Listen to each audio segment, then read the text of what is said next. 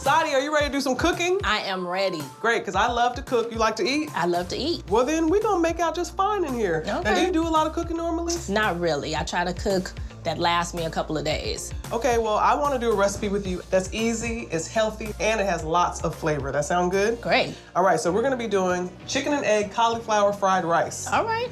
Now, if you notice in the title, I said cauliflower. Yeah. I'm not gonna use regular rice because a lot of times people just wanna be healthier, lighten up on the carbs. Now, a lot of people haven't had cauliflower rice. It's basically just a head of cauliflower that's been put into a food processor and broken down. But it actually has a really good texture and takes on any flavors that you cook with. So it's really versatile. So you ready to get into this? I'm ready. Okay, so what we have to do first is crack these eggs. So what inspired you to start your lifestyle business? Well, being a single woman over the age of 30, you're always pressured and asked why you're single, why you don't have kids. So I want to train other women to know that they don't have to be married by a certain point in time. They can enjoy their lives right now where they are. I started the podcast for those topics. I also have a series of guided journals for women that cover subjects like money, lifestyle, relationships. Nice. So I put a little salt in here. Go ahead and put that turmeric in. What I love about turmeric is not only does it have a bunch of nutrition, it makes this beautiful yellow color. So once we whisk these eggs, we're just gonna set them to the side. Now we're gonna go ahead and start sauteing up our veggies. Can you turn on your stove for me? Sure. Medium. Go ahead and put our untoasted sesame oil in. Let's put the onions in the pan.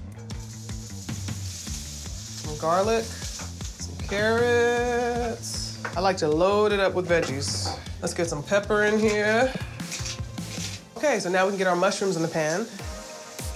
So we're gonna let this saute for a couple minutes. Do you enjoy doing your podcast? I do. Coming up with those topics is really fun. So where do you find most of your inspiration? Some of the women who follow me will ask questions. I'll find media stories, anything that will help inspire and encourage single women. I think it's great that you started a podcast so that you have, you know, something that people feel the same way that you do, can have something to listen to. Right. Feel like they're not alone out there, right? Okay, so we're ready to put our eggs in the pan. This egg really starts to marry all of the ingredients together. And I love how the turmeric added this beautiful golden color. You mentioned that when you cook, you like to cook foods that last a while? For at least a couple of days. Yeah, this is definitely one of those recipes. I like to cook once and eat 3 times. All right, so this is looking really good. So we're going to move on to the next step, which is to go ahead and add our cauliflower in. I'm going to get that in there, spread it all around. So the key here is to really get this mixed up good so that the cauliflower can start steaming and cooking, but we don't want to overcook it because then they'll get soggy. Now we're gonna add the peas and the chicken. Now the peas and the chicken are already cooked. We are just going to saute this all up. All right, this looks good. Now let's go ahead and get our last ingredients in. This is soy sauce, and this is rice vinegar.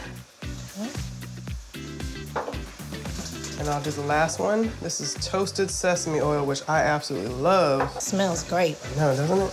I think you'll really like this recipe too because it's all made in one pan, right? So there's not much cleanup at all. Okay, let's serve this up. And then I have some scallions that you can use and some sesame seeds and also some hot sauce.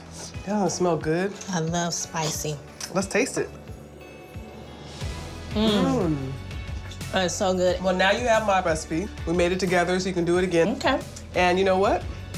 Speaking of recipes, I'm gonna leave you with my cookbook.